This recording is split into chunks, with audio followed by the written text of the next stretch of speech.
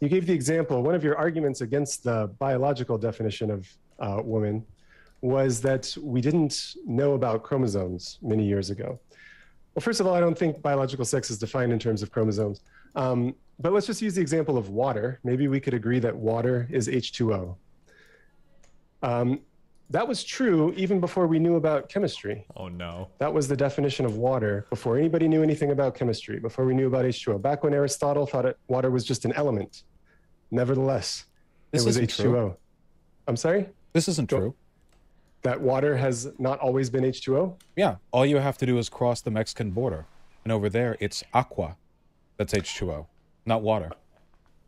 Aqua means water. Aqua is water. It's a different term. Actually, it's oh no! Right? This guy has to be like, what the fuck did I agree to? Oh shit, dude. It's too much. We're referring to terms and definitions here.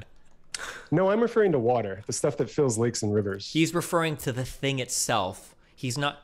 Oh, fuck. I wish I knew...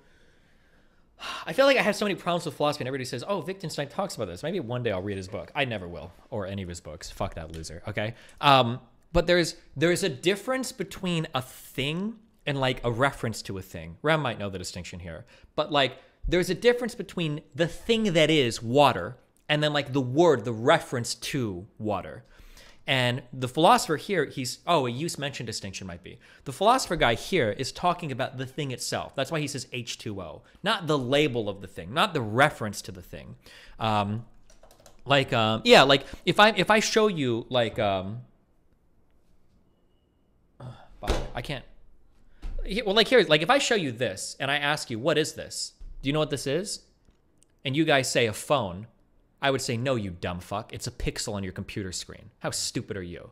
And you'd be like, well, yeah, obviously. Or if I show you like a map, someone in chat said a map. If I show you a map and I go, what is this? And you're like, oh, that's America.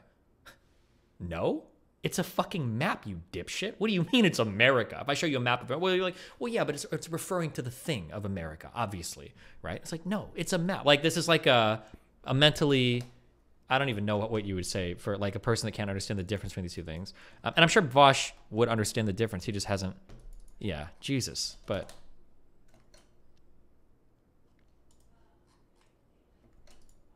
the stuff that fills about the word one. Many things fill lakes and rivers. Okay. And now he's trying to fight because Vaush is like if I could just get this motherfucker to not define. Vaush is the fucking flip side of the conservative that I argued, that tried to argue that clouds were alive because he thought if he could define clouds as being alive, he could protect a pro-life stance. He's like, yeah, I think clouds are living. And now Vaush is like, well, if I just don't let this slimy motherfucker, if he can't define what water is, no way will he be able to define what woman is. That's like, I guarantee you that's his thought process in his head right now. Bye. Remember to hit that like and subscribe, and don't forget the notification bell so that my videos show up right in your feed.